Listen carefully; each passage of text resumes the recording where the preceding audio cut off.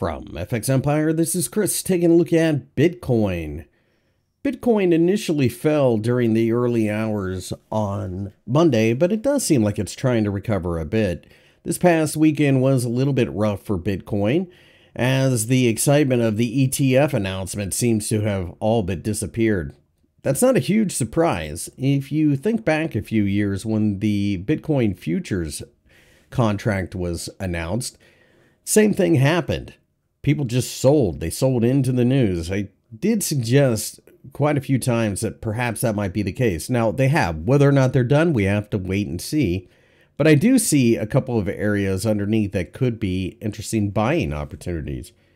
The $40,000 level underneath is the most obvious, but there's also the 50-day EMA sitting just above it. The market then sees a lot of support at $38,000 and then $35,000.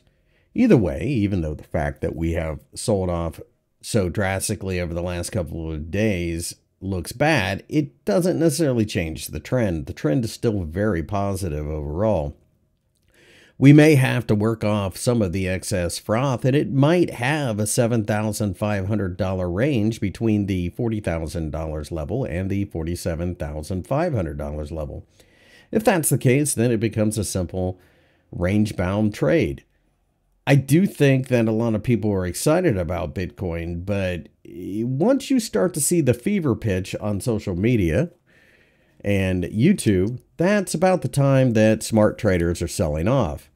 I saw numerous videos over the weekend about how Bitcoin is going straight to $100,000. It's almost like a strange abusive relationship between retail traders and Bitcoin. Bitcoin is not a religion. Bitcoin is not a cult.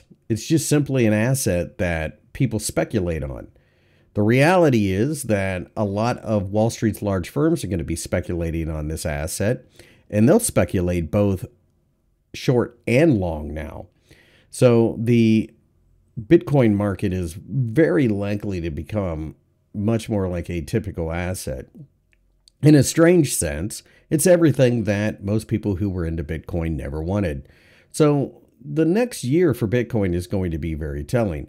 In the short term, it does look like we are more likely than not going to have buyers coming back into the market. And I do think that the $40,000 level will be important. However, I also warn you that it may not be a straight shot up as some of the social media influencers are trying to peddle right now.